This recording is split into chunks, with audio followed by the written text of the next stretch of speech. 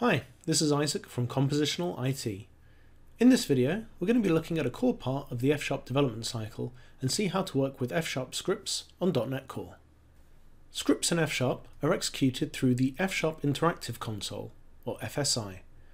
Scripts are supported out of the box in Ironide, with FSI output shown in the terminal panel. To create a script, I'm simply going to create a new file called test.fsx. I can now start writing arbitrary F# code in the script with full IntelliSense and compiler support. When I want to execute F# code, I can highlight the lines that I want to execute and hit Alt-Enter to send them to the FSI console, which shows up in the terminal window at the bottom of code. Unfortunately, you'll see that the F# Interactive Console is actually just PowerShell.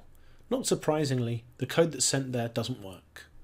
This is because FSI is a separate install on Windows to .NET Core, and this is because currently there is actually no support for FSI on .NET Core.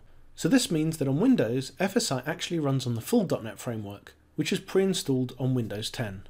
So I'm going to now install FSI by searching for the Build Tools for Visual Studio 2017.